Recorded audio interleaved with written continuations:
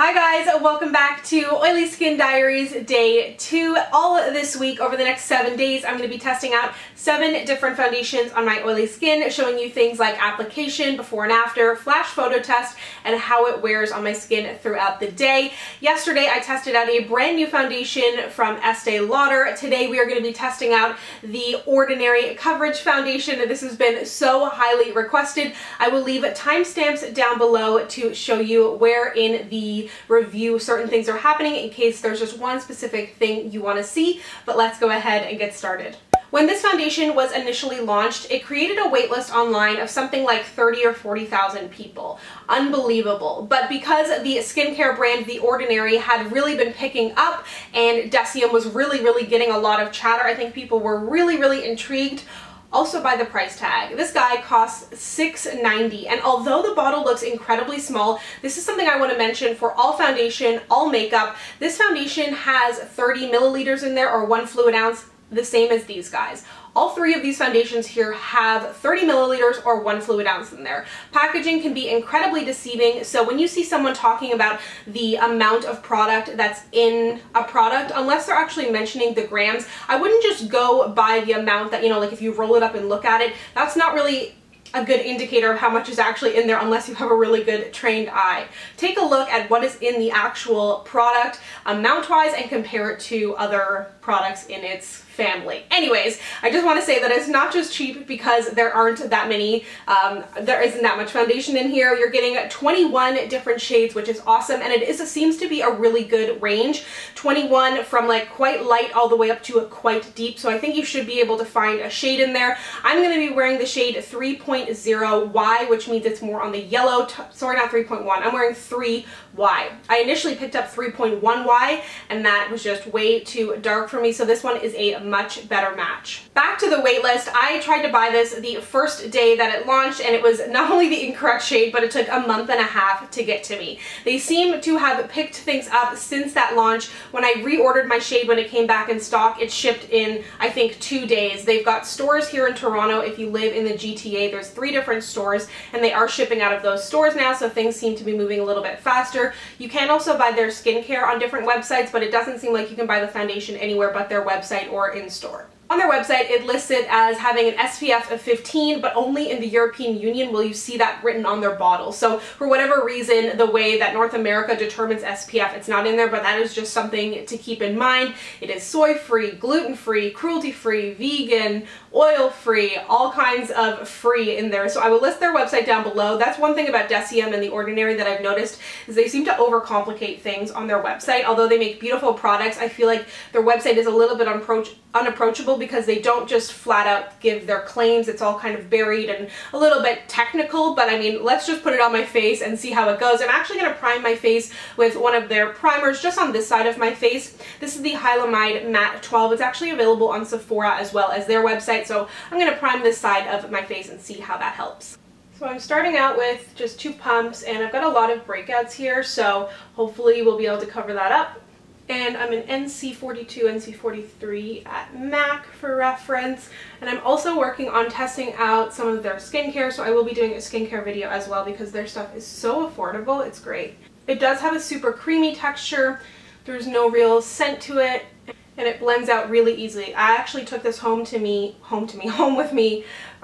when I went to Newfoundland for 10 days because I have been testing this out. It's not done. This isn't brand new to me. So if I'm willing to travel with something, that means it's pretty good. And because the bottle is so small, it makes it good for travel.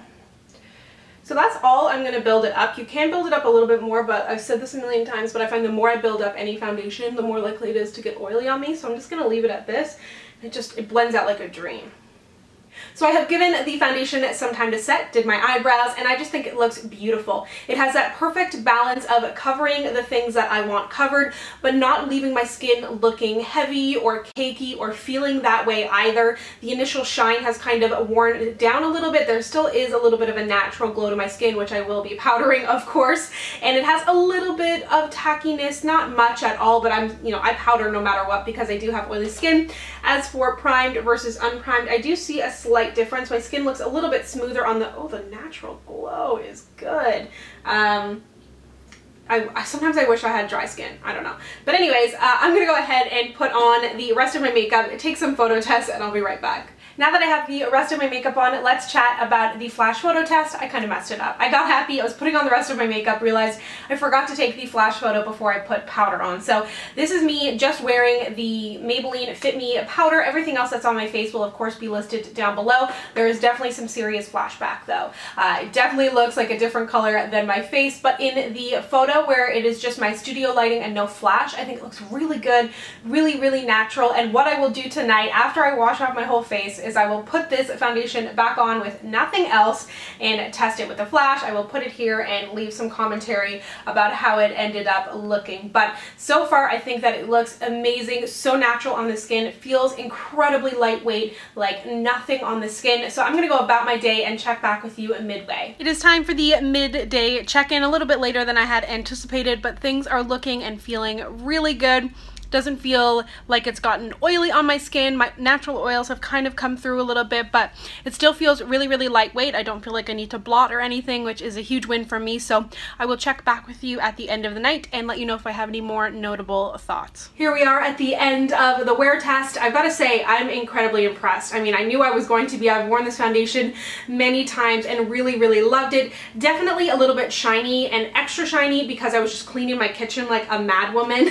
So I worked up a little bit of a cleaning sweat, but overall I think it looks absolutely fabulous on the skin. I'm just gonna powder lightly. I think that it looks so good. I have not blotted all day and it felt so comfortable on my skin. I was actually kind of like watching some YouTube and lying down on my arm and it didn't seem to move around or patch off or transfer. I'm always like kind of careful. I don't like rub my face too much or anything, but I think it looks really good. The primed side is actually just slightly more mattified than the unprimed side. And I think that this looks so good. I cannot fault this foundation. The price is amazing. I think it has a really nice number of shades, really kind of a small, convenient bottle that it comes in, and it just wears so beautifully on the skin, looks like skin, and feels so incredibly lightweight. Only issue is kind of the SPF, but for me, that's not a huge issue. I'm not out at night being photographed very often anyways. If you would like to see a review on the serum foundation, be sure to let me know. I think that anybody could wear this foundation because I don't find that it's too mattifying, but it stays matte throughout the day, which is really, really nice, but it doesn't feel like a dry matte. So I think it could potentially be really good for just about any skin type. It has nice buildable coverage, so 2 gigantic thumbs up. Be sure to stay tuned for tomorrow. I will of course be reviewing another foundation, and I will link to day 1's foundation review down below as well. Thank you so much for watching. If you'd like to connect with me, you can find me on Instagram, Twitter, and Snapchat at SamanthaJaneYT, and I'll see you guys next time. Bye!